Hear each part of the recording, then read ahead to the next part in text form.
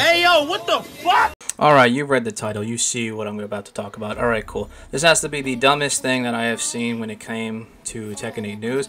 I know Tekken 8 is not in a good state right now, but for the most part, I think the game is still enjoyable at its moment.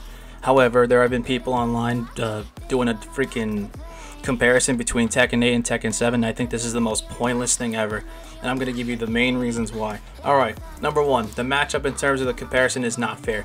You cannot compare a game that's been out barely for 10 months and compare it to a game that's been established for 10 straight years. Also, despite everything, I'm going to make it easy for you. There's no point in the debate, because even if you don't like Tekken 7 is better than Tekken 8 in general.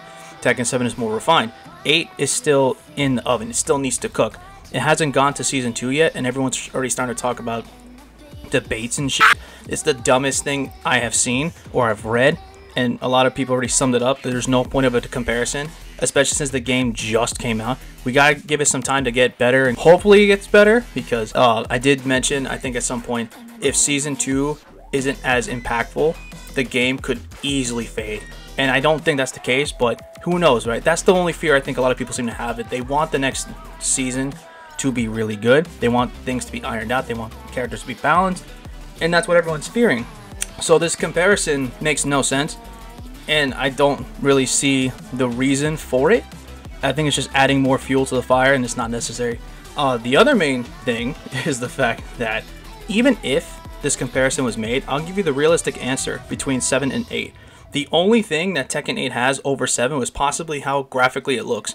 Everything else, 7 wipes the floor, even if you don't like it. It's that simple. So the debate's over. Done. I just gave you the answer. You're welcome. Okay, so that's all I really wanted to talk about. I didn't want to make a huge, big-ass video because I already seen a lot of YouTubers already say and put their own 2 cents in. There's going to be a YouTuber I will link. There's one video I saw, and I completely agree with his point.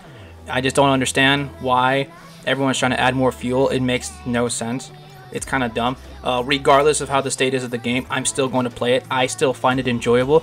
And to each their own. If you're bored with the game, or if you don't like playing online, you can take a break. And I pay respect to anybody who does that, because there's nothing wrong with deciding on taking a break or not wanting to play the game anymore. But put your money where your mouth is. Either you actually wait for the game to get better, or if you really don't want to play the game anymore, just f off. No offense. That sounds really harsh. But the reality is, everyone's just making excuses, and either you decide to continue playing and wait it out, or stop playing in general. There's other games to play, and it's up to you if you want to or not. Alright, cool. That's it. Later.